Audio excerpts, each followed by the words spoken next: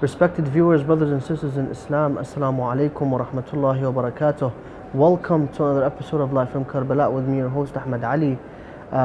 Before I would like to introduce tonight's episode, I would like to send my condolences as well as the condolences of the Imam Hussein TV channel team for the martyrdom of the peak of wisdom, the peak of eloquence, Imam Ali ibn Abi Talib, may Allah's peace and blessings be upon him. Tonight, inshaAllah, we will discuss one of the significant characters in history, if not the most significant character in history. The character that symbolizes justice, equity, eloquence, wisdom, devotion, and bravery.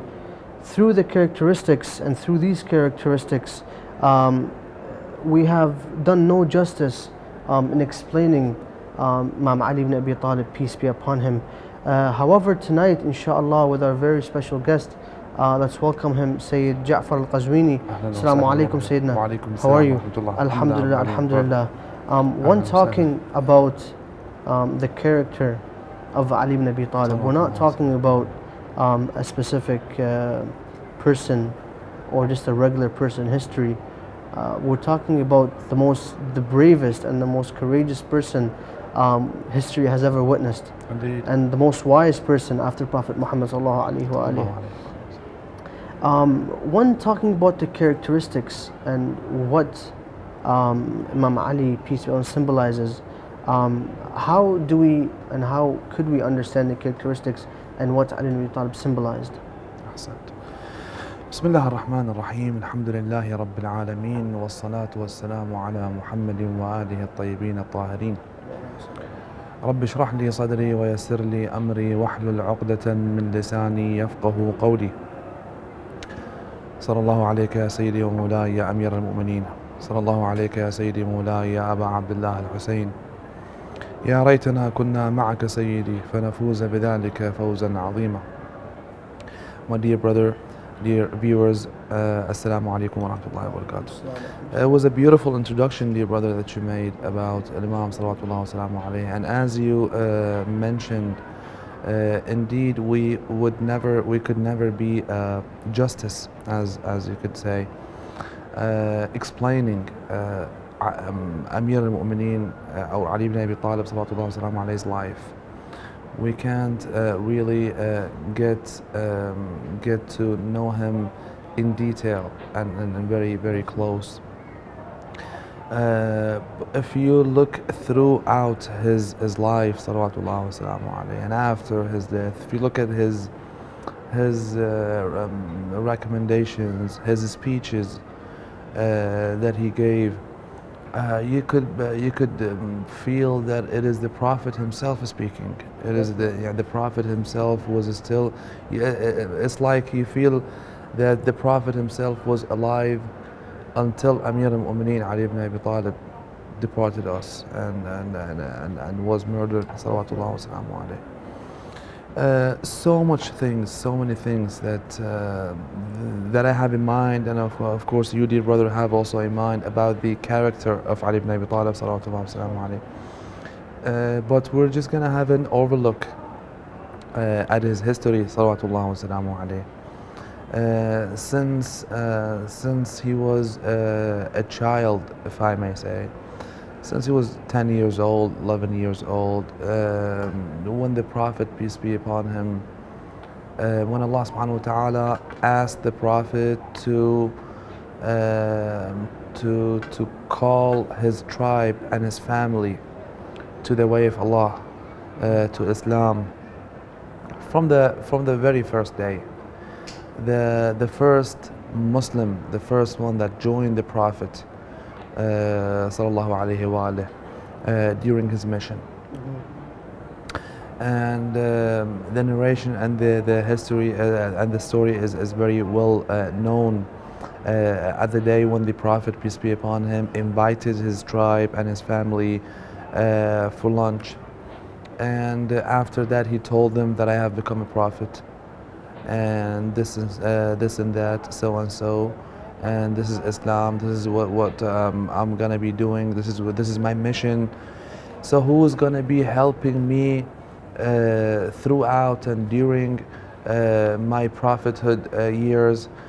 and I promise that he will be أخي ووزيري وخليفتي من بعدي. And I assure him that he will be like my brother and my successor and my minister during my life and my successor after my departure. He said that 3 times, and no one, every time Ali ibn Abi Talib, the 10 years old kid, would be the first and last to jump up and raise his hand and be like, I'm that one, the dear Prophet. And after the 3rd time, and after the Prophet saw that the elder ones in his family are not accepting this and considering it a lie that the Prophet is bringing, or whatever they were thinking on that day, after the 3rd time, he held Ali ibn Abi Talib from his neck and shoulders, and he said that you all witness and be witnesses that this guy, Ali ibn Abi Talib, is akhi, my brother, and waziri, my minister, and wa khalifati min ba'di. And he said that as well 3 times. So Abu Jahl and others were there on that day. So they started making fun and laughing at Abi Talib, Ridwanullah ta'ala alayhi, telling him that, oh, the Prophet is saying, فَأَسْمِعُوا لَهُ وَأَطِيعُوا, listen to him and obey him. So Abu Jahl was telling Abu Talib that, hey, your cousin Muhammad is ordering you to obey your little kid and your little son, making fun of him on that day. So he became the Prophet's successor since he was since the first day. And after he grew up, we saw nothing of Ali ibn Abi Talib but a brave soldier that was along with the Prophet in every single battle that the Prophet would have, and for the sake of Islam and for the sake of rising Allah's word in the whole world. He was the first to be with the Prophet. He was never seen away from the Prophet before he gets married. He slept on the Prophet's bed at the night when all the tribes agreed on killing and murdering and getting rid of Muhammad sallallahu alaihi wa sallam, our dear Prophet, peace be upon him, and his family. He was on that night when the Prophet had to run away in a very tragic way, in a very dramatic way. I mean, at some point he was put in a bag and carried by Abu Dharr al-Ghifari in order for him to pass some of the soldiers that were keeping an eye on his room, basically in his home. And Allah subhanahu wa ta'ala mentioned that in the Holy Quran. Yeah, verse came down. No matter. Because some people say that, okay, well, if I was there back then, I would have done the same, I would have slept. It's not an easy thing. Allah subhanahu wa ta'ala wouldn't mention it in the Holy Quran if it wasn't very important. Because Muawiyah had a lot of many shots, many tries. Like for example, the statement, as-salatu khayrun min al-nawm, which our Sunni brothers use there in their call of prayer, especially in the morning call of prayer. They would say as-salatu khayrun min al-nawm instead of hayya ala khayr al-amal, which we Shia say. So what was khayr al-amal? It was him sleeping in Prophet's bed that night. That's what they meant when they said khair al-amal. And then the bigger meaning, the bigger idea of hayya ala khair al-amal is considering Ali ibn Abi Talib sallallahu alayhi wa Amir al-Mu'mineen and wilayat Ahl al-Bayt, wilayat Ali ibn Abi Talib. But when they first said it, it was regarding his that night that he slept on the Prophet's bed. So Muawiyah wanted to have people forget that, just don't talk about it. It wasn't such a big issue, and he changed that verse to verse to as-salatu khayrun min an-nawm. And throughout Prophet's history, as I mentioned a bit earlier, he was always the first soldier to be with the Prophet, except in Tabuk, of course, that the Prophet, peace be upon him, ordered Amir al-Mu'mineen to stay with the women and children and not join the fight. And also on that day, some of the companions came to Ali ibn Abi Talib making fun of him, trying to laugh at him that, hey, the Prophet wanted you to stick to the ladies and babysit them instead of being where men should be. So he went to the Prophet and told him that this is what the companions are saying to me. And that was when the Prophet said his very known statement, and Ya Ali, anta minni bimanzilati Haruna min Musa, illa annahu la nabiyya ba'di. Oh Ali, you're to me like Aaron, Harun, Prophet Harun was from Musa, except that there would be no prophet after me. Hundreds of narrations regarding Ali ibn Abi Talib said by the Prophet, peace be upon him, الذي لا ينطق عن الهوى, which says he who says nothing of his own desire, إنما هو وحي يوحى. Hundreds if not thousands of statements regarding Ali ibn Abi Talib. أنا مدينة العلم وعلي بابها, علي مع الحق والحق مع علي, علي أقضاكم. Ali is the best judge and the justice among you. Ali is the most knowledgeable among you. So listen to him and learn from him and do not teach him. That's what the narration says. علي مع الحق والحق مع علي يدور معه حيثما دار. The rightness follows Ali ibn Abi Talib wherever he goes, meaning that he could never be wrong. علي أقضاكم علي أعلمكم. And all those narrations that we heard during the battles, the bravest among all, I personally say, among all human beings during the battles. And if someone doesn't believe that, he could ask Khaybar.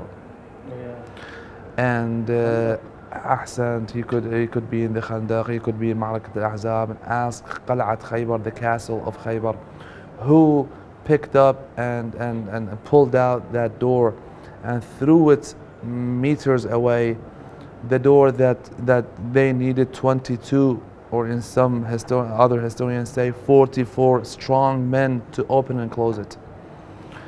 If some people don't believe his bravery, they could ask Marhab, and who divided him into two with a single strike of a sword. We're talking about an extraordinary person here, a superhero in the battles. Yes, exactly, if you will say, a superhero in the battles, and also the kindest with the believers and with the mu'mineen, as he was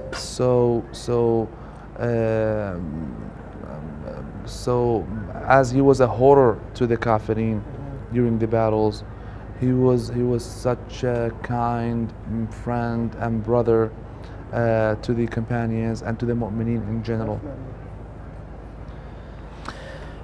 Until the Prophet passes away, departs the companions on that day. And in the previous episodes we mentioned some of the oppressions that were applied on Ali ibn Abi Talib at the moment when the Prophet passed away, before even Ali ibn Abi Talib is finished from burying the Prophet, peace be upon him. They had already been in the Saqifa, and when he finished burying the Prophet, they told him, oh, by the way, it's finished, it's gone, Abu Bakr is the Khalifa.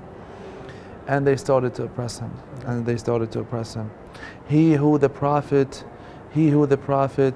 gave his own daughter سيدة نساء العالمين فاطمة الزهراء تهم. Most precious creature to Prophet Muhammad. أحسنت, the most precious creature after the Prophet, peace be upon him, his own daughter. No one deserved her but Ali ibn Abi Talib, and no one deserved her but Ali ibn Abi Talib, and no one deserved him but Fatima al-Zahra, Lady Fatima sallallahu alaihi wasallam. The oppressions started, and the tragedy of Thursday that we mentioned, that we discussed episodes ago, and all those oppressions, and him being at home, sitting at home for around 25 years. Salawatullah wa salamu alayhi. People didn't want him. Didn't want him to be in charge. They oppressed him, and after that duration of time, they all came to him, begging him to accept being the leader. After the third guy died, Uthman. Did you want to mention something? No, Yeah, I mean when speaking about the bravery of Imam Ali ibn Abi Talib, his bravery, as you know and as the dear viewers as well know, it's mentioned way before he was even born. I mean when Marhab, when they told him that you're going to fight, yeah, you're going to be killed by someone, by someone called Haidara. And when he came when he came to fight Ali ibn Abi Talib, he said that, what's your name? He said Haidara, and right away he was in shock.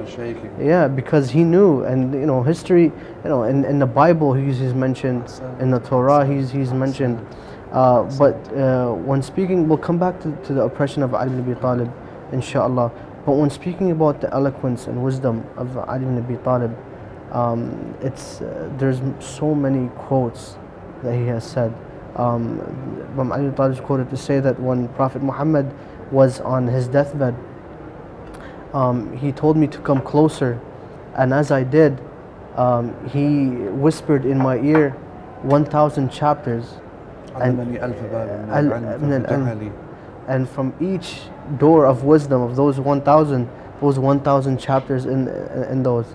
And you know, when we hear that, it just shows how significant Ali ibn Abi Talib was to Prophet Muhammad, and how he was significant because he was the one to change Islam. Prophet Muhammad brought Islam, but he's the one that put Islam on the right path. We should not forget definitely that the Prophet indeed loved Ali ibn Abi Talib the most. Oh, yeah. Definitely. It was his brother. He was his brother. He was like himself, as the ayah Sharif, as the holy verse mentions, "Anfusana wa anfusakum." Yeah. But we shall not forget, as Shi'as and not Shi'as as well, and Sunnis as well, that it wasn't only the love of Prophet for Ali ibn Abi Talib that makes us hold on to him now. The Prophet had, I mean, it was the order of Allah subhanahu wa ta'ala. Allah subhanahu wa ta'ala ordered his Prophet to mention Ali ibn Abi Talib as his successor after him, and who's gonna keep ahsant وَإِن لَمْ تَفْعَلْ, with that threatening, as we mentioned earlier, with that threatening tone to the Prophet. So it wasn't only the feelings that the Prophet, peace be upon him, and his family had for Ali ibn Abi Talib. No, it is the fact that Ali ibn Abi Talib is the successor of the Prophet, of the establisher of the religion, of the faith, after the establisher of the faith. And he was the one, and also during that time that he was oppressed, during that time that he was sitting at home and going to the masjid and praying all alone and coming back. Also during that time, if we go back to history, we found hundreds and hundreds of different, so if not thousands, of instances that Abu Bakr wa Umar wa Uthman and the companions and the Sahaba, they knew, even during the time that Ibn Abi Talib was sitting at home, they knew that if someone comes, if a Jew comes up with a question, they know that there would be no one but Ali ibn Abi Talib. If they would find and some weird stories or weird incidents of a lady, two ladies delivering at the same night with the lights off, no lights, no. They know that no one could ما لها إلا بالحسن ما لها إلا علي لا أبقى لله على معضلة ليس لها بالحسن. May Allah not keep me. This is what Omar said. May Allah not keep me for a معضلة. How is the best way to say that? Something that's for a problem. For a problem that Ali ibn Abi Talib wouldn't be there for it. And also, I would like to speak about his salawatullah wa salamu alayhi, about his justice, about the way he ruled during the time that he became the Khalifa, which we're talking about around 40 years. During that time, he set us so many examples of how a successful ruler, a governor, a political, such a person should be. He set us so many examples.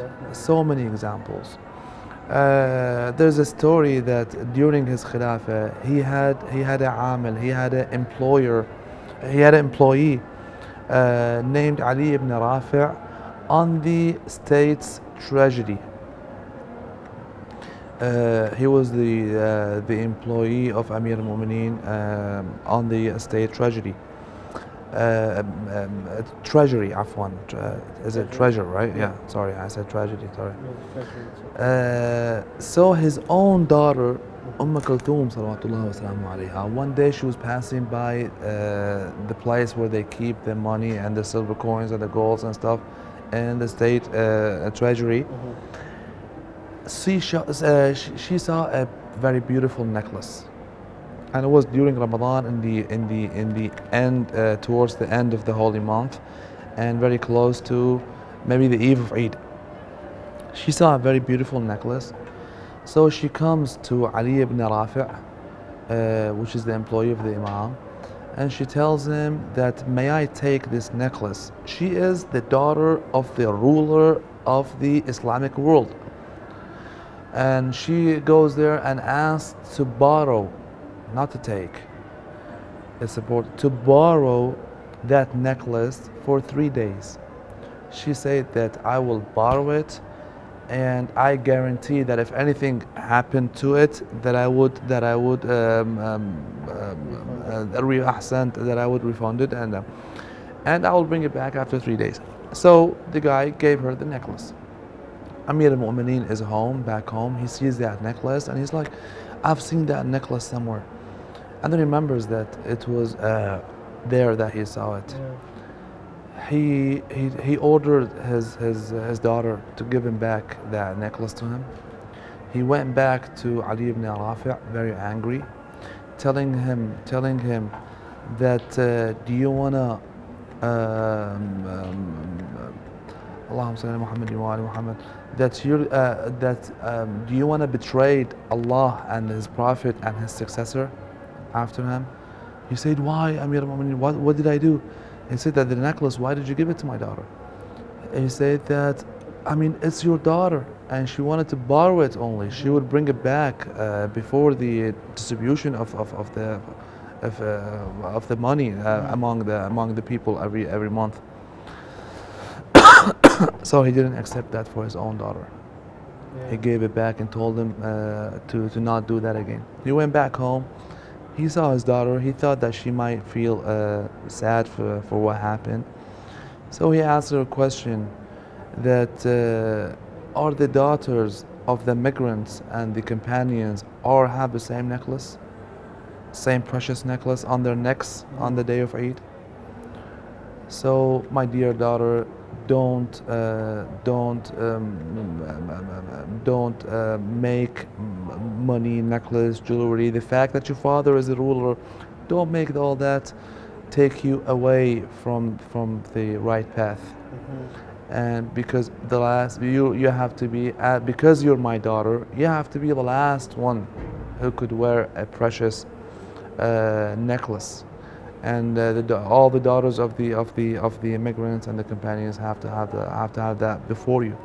A similar story to that is the story and the famous story of Aqil. Aqil, The actually, brother I of, found that so beautiful that if you would allow me after you finish, that I wrote down the exact words of the Amir al-Mu'mineen Sallallahu Alaihi Wasallam, because they're so beautiful, because they're so beautiful as they are.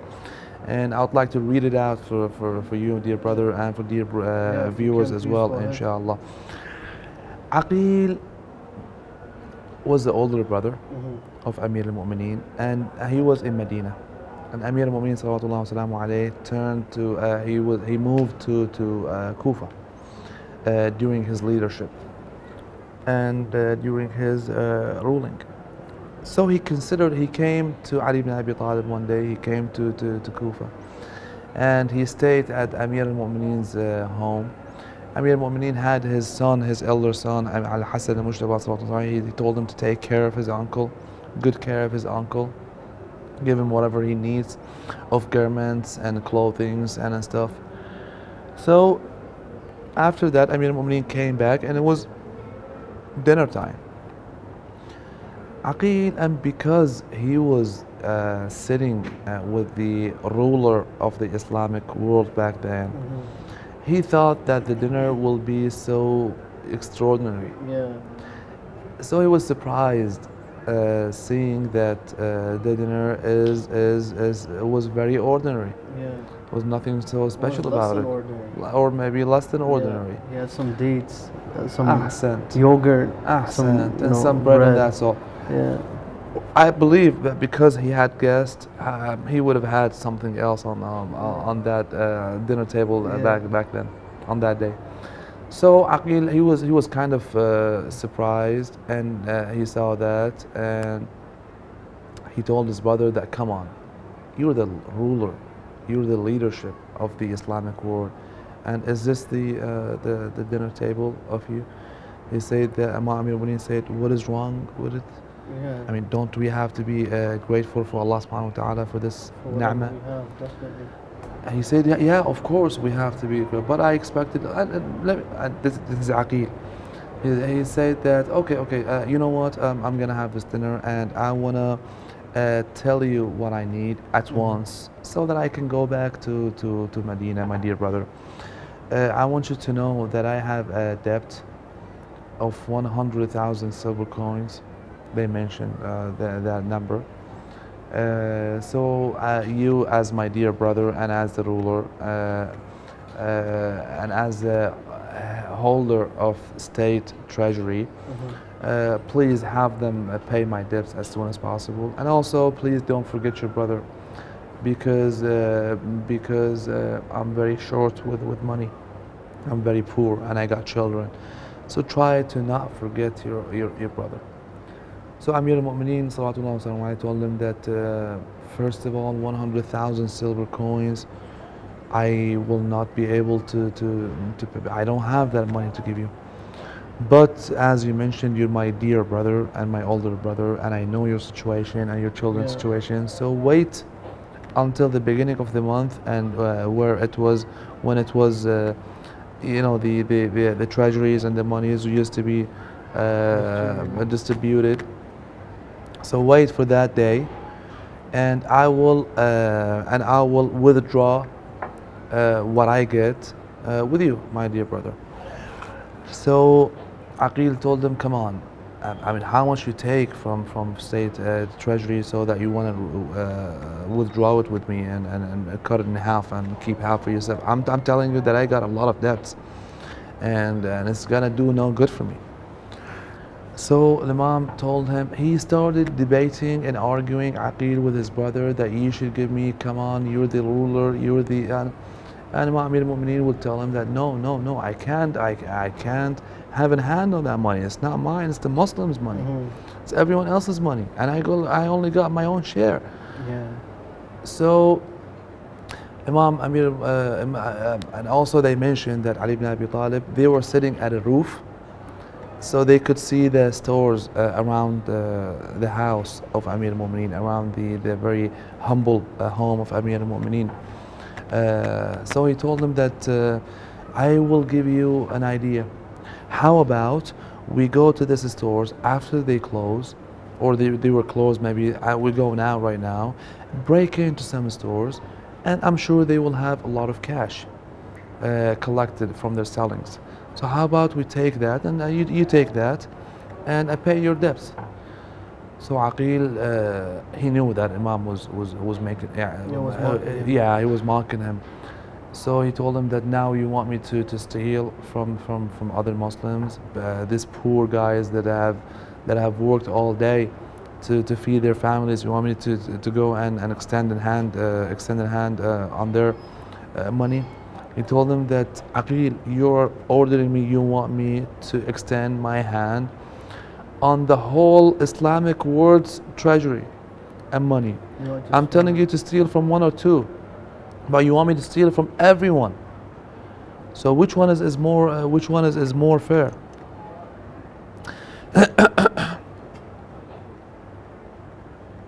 Yeah, it's also narrated that he heated up a metal.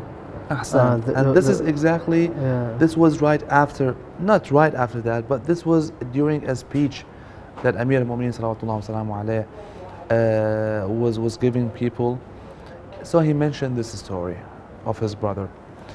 And I chose a part of it, and I'll read it out for you. He said that I certainly saw Aqil fallen in destitution, and he asked me a sa', which is almost 3 kilos of wheat, of anything, which is almost 3 kilos. He asked me for a sa' of your share of wheat. And I personally saw his children with disheveled hair and dusty look due to starvation, as though their faces had been blackened by indigo. He came to me several times asking me to give you from your money, and he repeated that so many times to me. He repeated his request so many times. So I heard him, I gave him an ear. He thought that I would sell my faith to him because I'm hearing and listening to him. And by the way, Aqil was blind on that time. Yeah, he couldn't see.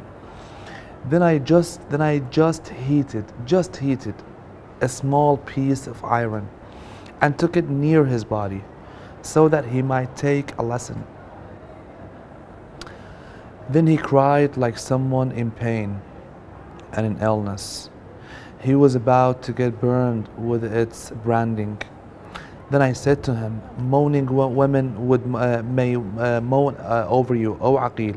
Do you cry on account of this heated iron which has been made by a man for fun, while you're driving me towards a fire that Allah subhanahu wa ta'ala, the powerful, has prepared for as a punishment, his wrath and the bad doers? Should you cry from pain, but I should not cry from the flames of hellfire? Salawatullah wa salamu alayka ya Amir al-Mu'mineen. And the funny thing is that Muawiyah, after hearing this speech of Ali ibn Abi Talib, he called Aqil, and he invited him to Sham, to Syria. He told him that I will send you a ride, and I will send you company, and I want you to accept and we just want to talk. So Aqil went to him. On the day that he arrived, Muawiyah had prepared such a huge invitation and table of lunch or dinner or whatever time it was. And he welcomed Aqil. He told him, what do you want? Tell me what you want. He'd say that, okay, well, I told my brother that I have 100,000 silver coins debt, and you know, my children, and they're not that well. So Muawiyah gave him 400,000 silver coins. He said that 100,000 for your debt, and this is the double, and that's a double of the double, and take it from me, and consider it a gift. And all I want from you, Aqil, he knows that Aqil wouldn't sell his brother to him. He wouldn't sell out his brother. But he said that all I want from you, Aqil, is to come out and tell everyone that, tell my people here in Sham, that I asked for Ali ibn Abi Talib for 3 kilos of wheat, what Ali ibn Abi Talib says during his speech. He didn't give it to me. And Muawiyah is so kind and so generous with me, and he gave me 400,000 silver coins. So it's funny because Aqil came out, and he had prepared, Muawiyah had prepared a stage, a gathering for him and all that, and I told him, okay, then you can tell people. So Aqil stood up after taking that money, and he said that, oh people, when I asked my brother, my younger brother, the ruler of the Islamic world, to give me some that was not my right, some that was over my right, from your money, from Muslims' money, he preferred his faith over me. He didn't listen to me, and he did this and this to me. But when I asked Muawiyah to help me with 100,000 silver coins, he gave me 400,000 silver coins of your money, by the way. And know that Muawiyah, I asked him to sell his faith, and he did so for me. And this is the difference between Ali ibn Abi Talib and Muawiyah salawatullah between Muawiyah la'natullah alayh and Amir al-Mu'mineen salawatullah wa salamu alayh. These stories are just small portions of the righteous life of Amir al-Mu'mineen salawatullah wa salamu alayh. There's a similar story to that with Talha and Zubair when they came to Ali ibn Abi Talib, and they wanted some political positions in the ruling of Ali ibn Abi Talib. When they entered, it's significant, when they entered, he extinguished one candle and he lit another. So when they asked, they were surprised. They're like, we come to you on an important matter, but you surprised us when you extinguished this candle and you lit this. Another one. They wondered why. He said, you came to me on personal matters, and the candle I was working on was purchased from the public treasury. So I extinguished that because that's bought from there, and I lit one that's bought from my own pocket. I mean, when we hear that, it's unfortunate to see what's going on in the world right now. I'm not saying that our politicals should be exactly the same, because they can't. They can't. They could never be like Ali ibn Abi Talib. They can't even get close to how he was. Definitely. But what I tell myself first of all, and tell everyone else, especially the politics nowadays, is to learn from Ali ibn Abi Talib. Take some lessons from Ali ibn Abi Talib. If we can.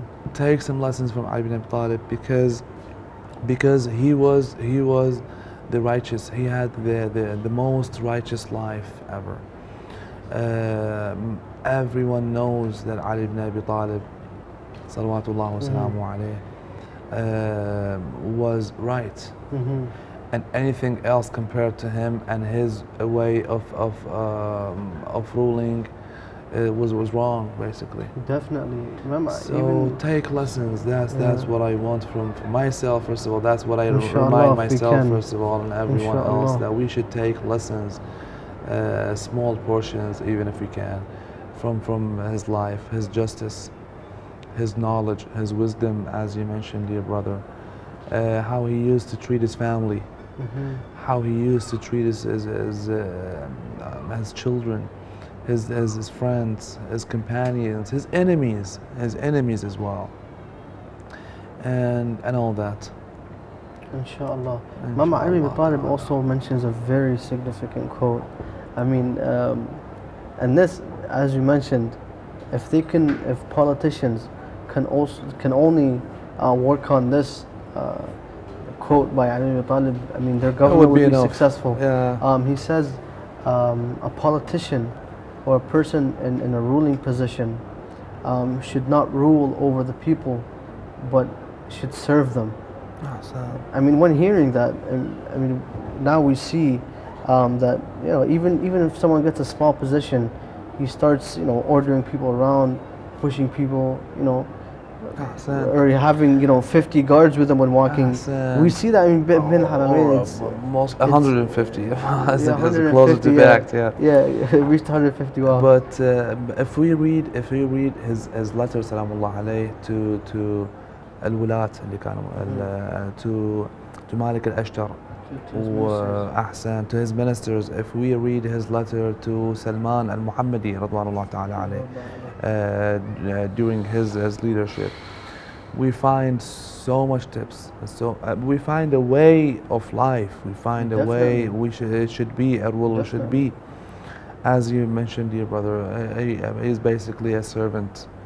And if we also see his students, not Ali ibn Abi Talib, I mean, the guy is just too high for me.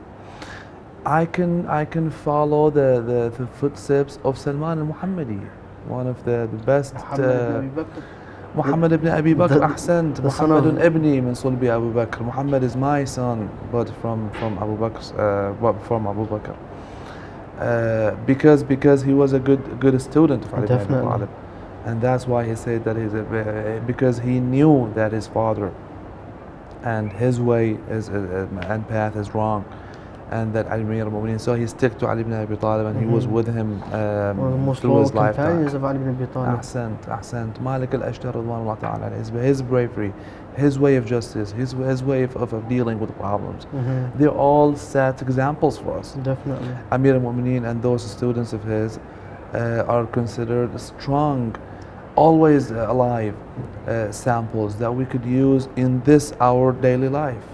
In this very day. I mean, it's not only a matter of some incidents that took place 1400 years ago.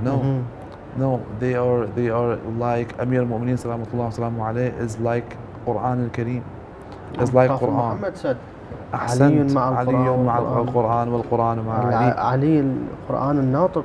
أحسنت وأجمل. So what he says remains useful and for us, and samples and for us until the day that we meet him.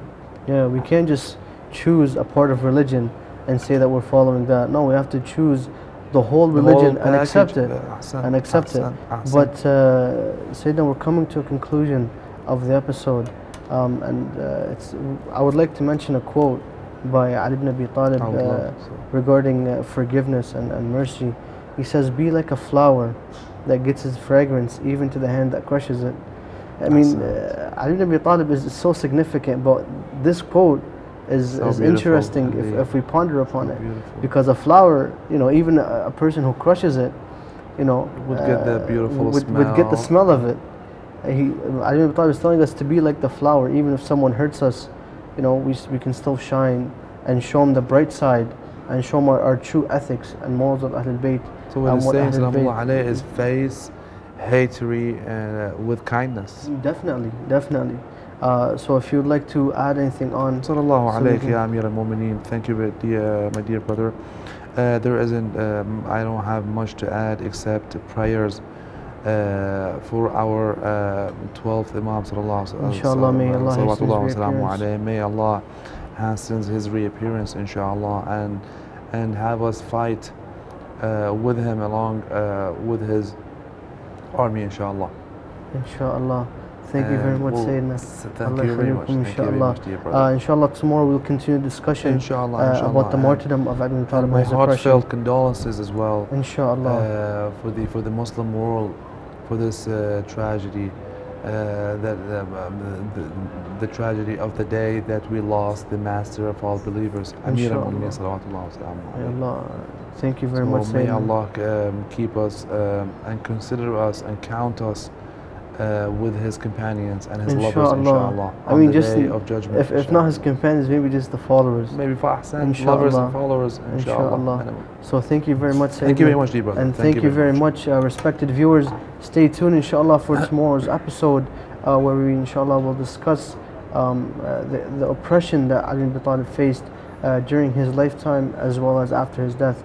I would like to request from the respected viewers not forget us in your prayers, especially on nights like Al-Qadr, and inshallah we will not forget you as well when we go to visit the holy shrines of Imam Hussein, Abbas and Ali ibn Abi Talib and Najaf.